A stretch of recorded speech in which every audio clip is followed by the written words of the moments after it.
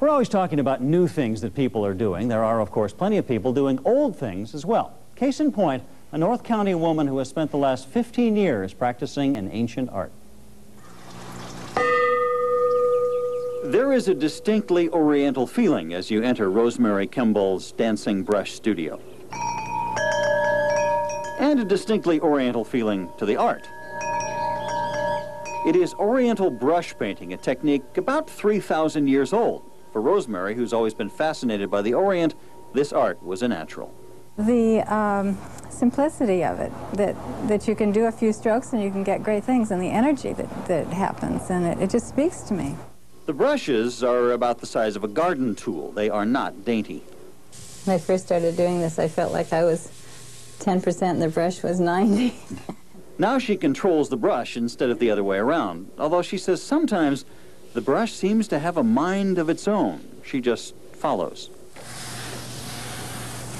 One of the interesting things about this type of art is the paintings can be looked at from a variety of different angles. For instance, this painting could be hung on the wall like this, or like this.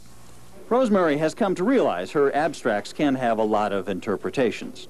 I used to put the seal on all the time on the way that I painted it, and then I would go into someone's house that had bought the painting and they had it upside down. And so any painting that is a good abstraction, I've decided to wait on putting the seal on until the person who owns it has decided that there's only one way that's up. Otherwise, they have 4 paintings for the price of one.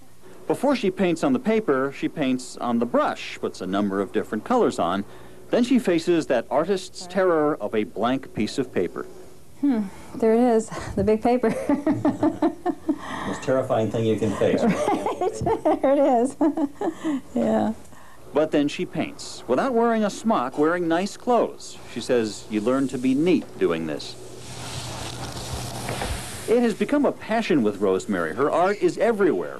Even her shower stall features a Rosemary KimBal original. But more work is done on rice paper than bathroom tile. Ancient art in modern times. And her art is on display at Intarsia Gallery in Del Mar and Serafina in Old Town. She probably has to take rest. That brush looks heavy. A lot of work, you bet it is.